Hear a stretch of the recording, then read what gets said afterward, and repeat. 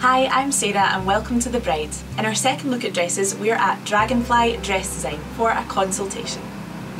So Sarah, welcome to Dragonfly. Let me take you through the design process.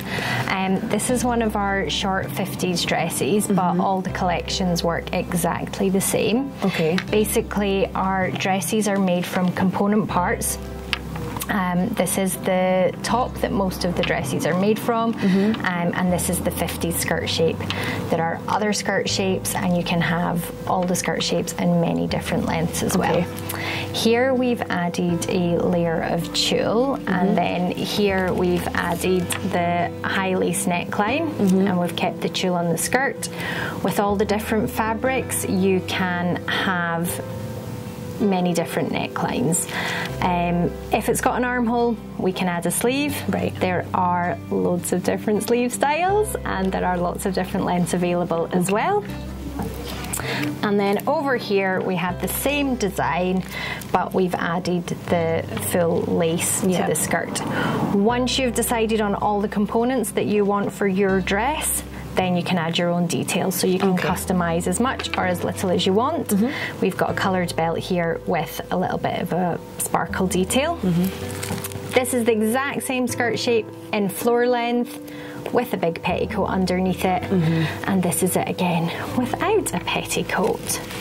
So if I just move on, this is our other skirt shape, which is the straighter deco collection skirt shape. And then our floor length 50s again, and our short 50s again.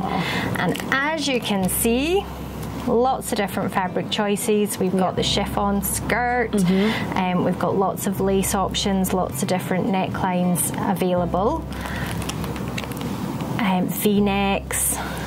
We've got the spot tulle as well, and just as an example of volume on this page, we've got one petticoat under this dress here and 3 petticoats under this dress here.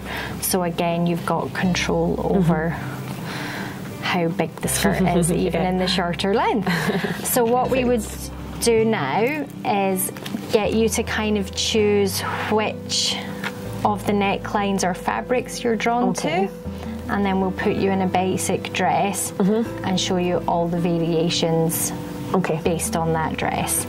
Want them all. So this is the neckline that you fancy having, but with all our component parts, they are designed to be tailored and fitted on you. So what we would do is we would just bring that down a little bit so that your collarbone was out, and then we would bring that across to a slash neck and take this a little bit narrower as well. Okay, so that's your little pink belt on there. I think that looks great, just defining your waist. So that's just giving you a rough idea of how it would look. It's not perfect, but it's a good way to visualise how the plain satin would look.